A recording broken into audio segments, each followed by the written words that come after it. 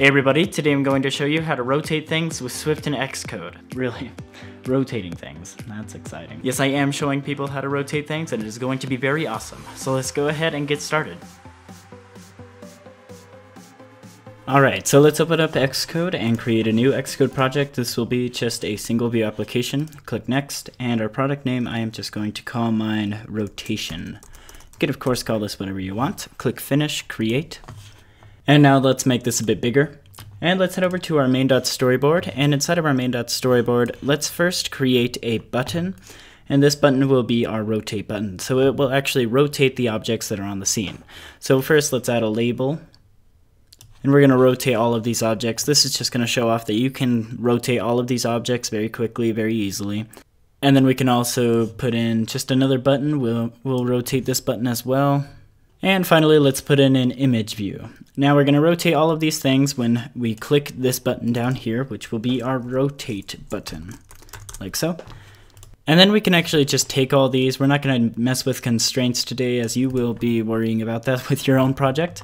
Now we have our UI image view, our button, and our label. So let's go over here to our assistant editor right over here.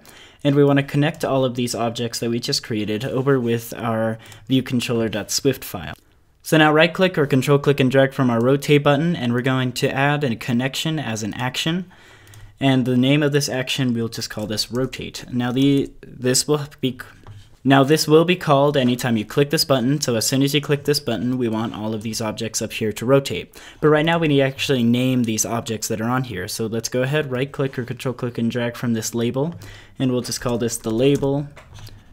This will be our other button, connect. And lastly, we need to right click or control click and drag from our UI image view over to our viewcontroller.swift, and our name of this, we'll just call this image view. Connect, and now we have all of our objects connected up. And now down here in our rotate function, we can easily rotate all of these objects just by simply saying label.transform equals CG affine transform make rotation. So we want to make a rotation with this. And what angle do we want this? We'll just make this a 30-degree angle. And then we can easily do this with our other button. So say other button.transform will be equal to, again, this will be a CG affine transform make rotation. And now in here we can make it rotate 60 degrees if you want. And then lastly, we can do the same thing with our image view, and you should get the gist of how this works. You just say imageview.transform equals CG affine make rotation, and we will make this rotation 100 degrees. And now if we were to build and run this, you will see that our project builds and runs, but we can't actually see our image view. So let's go back here to our image view, and we're just going to change the background of this image view to just a nice blue color. And now if we were to build and run, we should see our image view already. So now we have all of these objects on here, and when I click rotate, we get our images to rotate. Wow, that was just something else. Okay, so since that wasn't so exciting, let's go over here to our rotate button. We can easily make all of these kind of animate into their rotation. So we can say UI view.animate with duration right here. We're going to make it animate with duration 1.0 seconds. And inside of here, it wants us, what are our animations? So inside of this animations, we just need to say open parentheses, close parentheses, open curly bracket, enter, and that will give you a close curly bracket. And then just put all of these inside of here, inside of our UI view.animate with duration. And lastly, add the last parentheses. Now, as you can see, we're also getting some errors right here. So we need to say label, self.other button, and self.image view, as these are being referenced inside of the view controller now since we created a new UI view. So now what this is going to do is it's going to pretty much do exactly what it says. It's going to animate with the duration of 1 second, and it's going to do all of these animations that are put inside of here.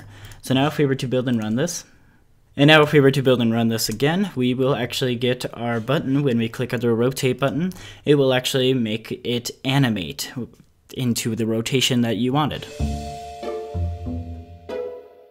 Well, I guess if you just wanted a button to rotate, all you really need to do is let's first delete our image views that we have right over here, and also delete the references in here, and also the transformations that we applied to it. So we have now this other button that we see right here, and now let's say we want this to rotate as soon as the button is pressed. So let's just delete this whole rotate function that we have right here.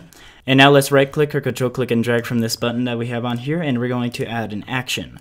In this action, you will see that there are some events. So in this, when the event is touch up inside, so this is generally when you click it and then you release it, then the action happens. So for now, let's actually just make this so it's touched down. So as soon as you click the button, it's going to rotate. So let's say touch down.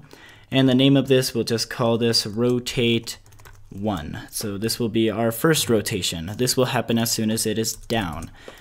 So right down here, we can say UI_view.animate with duration, and we're going to do the same thing that we did before. Our duration will be 1 second. Of course, you can make that different. Our animations, we're going to make this open parentheses, close parentheses, open curly bracket, close curly bracket, and then we need to also finish off our parentheses right here at the end. Now the animations we want to happen, we want to say self, and now the animations that we want to happen are self.otherButton.transform will be equal to a CG transform make rotation, and we'll make it rotate 30 degrees again. So now if we were to build and run this, we will actually have our button rotate as soon as we click on it. So right here, we click down on our button and it rotates. Now, of course, you can make this a bit faster, so let's go over to our animate with duration, and I'm going to just make this a bit more bouncy, I guess, in a way. And now we get a quicker button rotation. Now let's say if the person, say, clicks the button, but they decide they don't want to click the button, so they automatically just swipe off. Let's right click or control click and drag from our button now, and this is going to be an action. And we need to change our events to touch, drag, exit. So as soon as it's touched and then you drag off the screen or drag off the button, then you exit. So now the name of this, we'll just call this rotate canceled pretty much. So connect, and now when you click the button and you click and drag off of it, you're going to make it return to its original position. So right up here, we're just going to copy and paste this whole UI view animate with duration, and we're going to say self.otherButton.transform, and we're going to change this value right here to 0. So we're setting it back to the 0 position. And now if we were to build and run this project right now, you will see that as soon as we click the button, it's going to move to the position that we wanted it to be before. And then if we click and drag off of that button, it's going to move back to the position and be the normal button that it was before. And now this last one will be when it's released, what do we want to happen? So let's change our connection type to an action. This will be touch up inside, and the name of this will just be rotate done. And now that the rotation is done, we will actually make this UI view animate, and we'll move it back to its original position. So now if we were to build and run this, we can click on our button, it moves to the position, and then we can let go of it and it moves back to the position, which means that this part right here is being called. Still not that impressive in my opinion. Really? You're still not impressed? Okay, well, let's take this button, let's make it a bit bigger, and now we're going to go over here to our attributes inspector, change the background color of it to a nice blue color, like so. And then now, let's say we want this rotate to be done. Let's also go down to our UI view.animate with duration. This is mainly just for fun now. We can make this rotate back to 360 degrees. So we're going to make it rotate 360 degrees. And while it's also rotating 360 degrees, we can say self.otherButton. And we're going to transform. Will be equal to CG of fine transform make scale. So what scale do we want this to be at? We're going to make it 2000 by 2000 about. That should fit the entire screen. If not, let's build and run and we shall see. And now we have our button, we can click on it, it moves, rotates, and then we can let go, and then it automatically fills the screen. Now the cool thing about this is if I wanted to, say, move over to another scene, we could just easily do this by adding another UI view controller, and then we can take this UI view controller, and let's say we want this to move over to that UI view controller after this is done. And I'm also going to slow down this rotation right here, so we actually have a slower rotation going on, so we can have a kind of cooler effect going on. Now let's right click or control click and drag from this button that you see right here, and we're just going to say present modally. And then we can go on, click on this modal, we're going to say transition, we're going to cross dissolve, and now if we were to build and run this, you will see that we can click this button, it rotates, and then we let go, and then it cross dissolves into the next scene.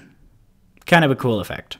Thank you all so much for watching. If you enjoyed this tutorial, be sure to hit that like button down below. And if you want to see more tutorials like this from me in the future, be sure to subscribe. Also, if you want to help out this channel even further, you can head over to maximedufo.com and use the offer code Jared, and you get 33% off of his book that teaches you all about Swift. I actually read this book on the plane that you saw in the intro of this video, and it was a great read. It basically took apart what every little thing meant in Swift, and it does everything graphically, so everything's kind of more entertaining to learn about. But anyway, go check out maximedufo.com and use the offer code Jared for 33% off the book, and you can help out this channel greatly. Thank you all so much for watching, and I will see you in the next one. Bye.